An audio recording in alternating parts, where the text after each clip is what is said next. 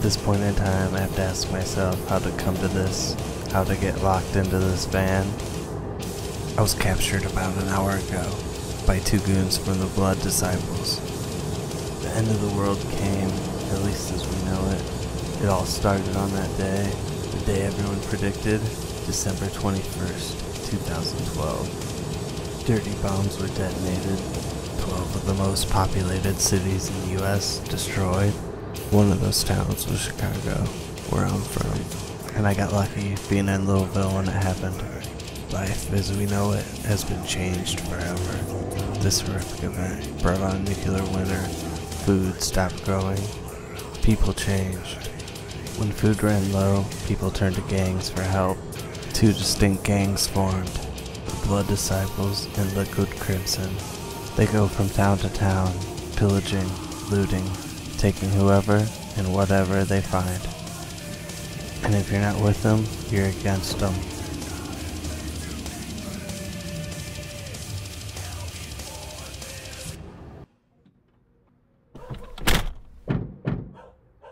Take these 3 to the cells. We need them alive. So take it easy on the torture this time. Me and the other 2 prisoners were taken to our own cells. I couldn't see them, but I could hear their screams that filled the hallways.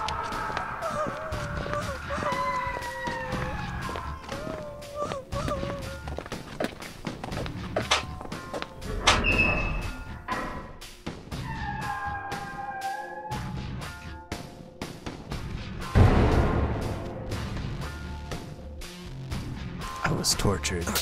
I robbed those sadistic bastards the satisfaction of expressing my anguish. After they were certain every rib in my body was broke, they left me in my cell to rot. When I finally came to, there was a guard waiting for me. Hey, what's going on? Shut up, dirtbag. Where are you taking me? I got no response, but we came to a doorway.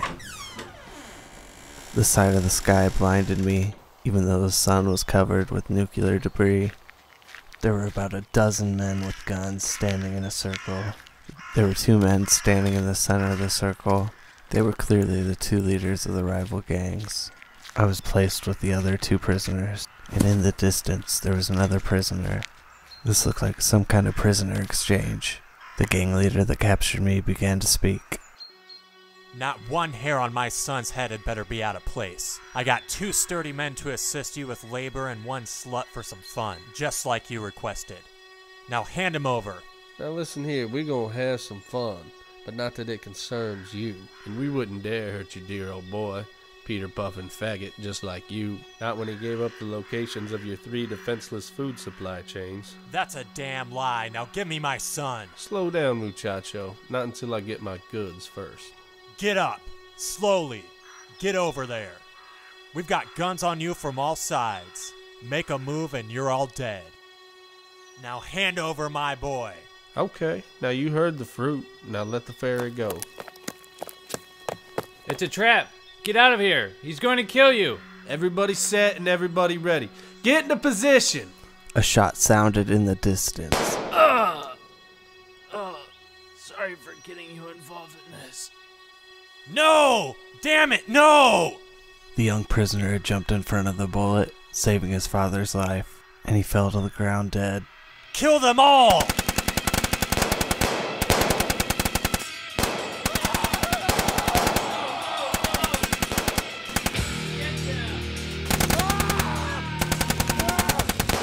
As soon as everyone was engaged in the battle, I took off running for a creek that was in the distance. I only looked back once. The prisoners were both following behind closely.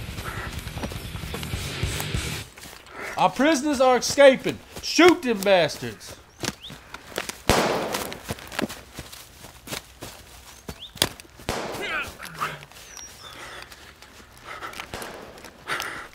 I got away.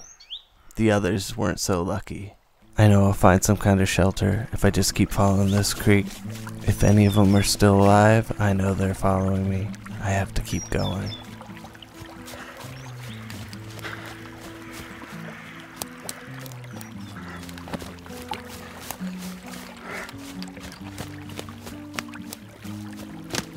I ran for hours.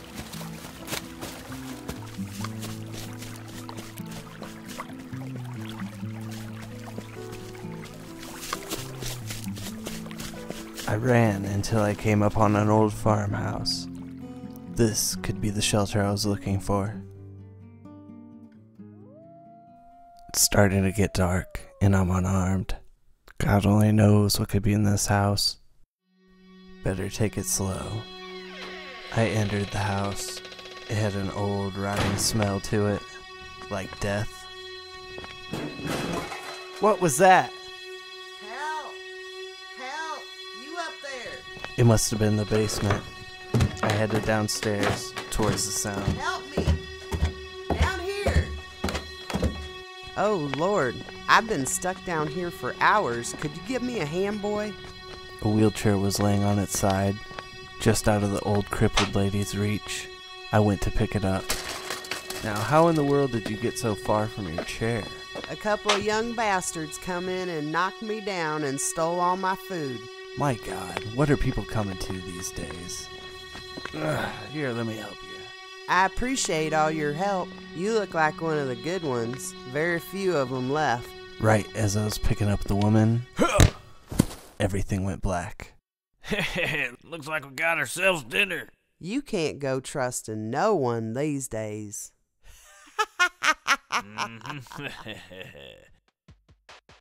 As I started coming to, I noticed I wasn't inside anymore.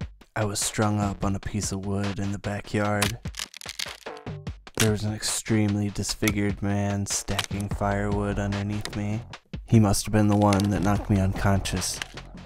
You're gonna keep us fed through the winter. God dang, look at all that meat on them. Much better than that bony little kid that came through last month. What are you people doing to me? You people are sick. Why are you doing this? No hard feelings, boy. We need to survive.